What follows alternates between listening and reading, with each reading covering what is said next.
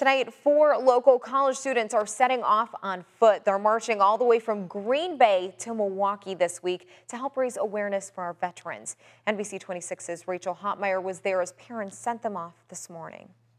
The fact that they're laying the foundation for potentially something that they may need down the road, it's just awesome. Starting early Sunday morning here outside Lambeau Field, 4 St. Norbert College ROTC students took on the 5th annual For Them Ruck March, raising awareness for veteran suicide.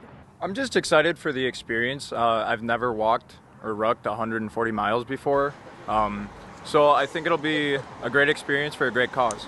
With 45 pounds on their backs, the group of 4 will march 140 miles from Green Bay to Milwaukee this week.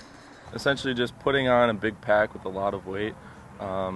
We have these giant backpacks in the military we call them rucksacks.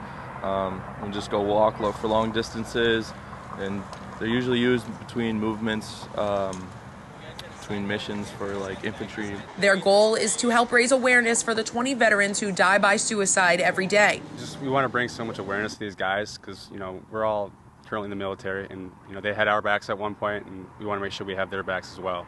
Which is why they're also hoping to raise $20,000 for the cause. All proceeds will be going to the 4th HUA, a local veterans organization based in Green Bay. I have a hard time talking about all of this without being emotional because I'm hoping that one day we don't have to help them, but we'll be here if they need us. So it's awesome that the boys do this every year, and this is all them. They put it all together.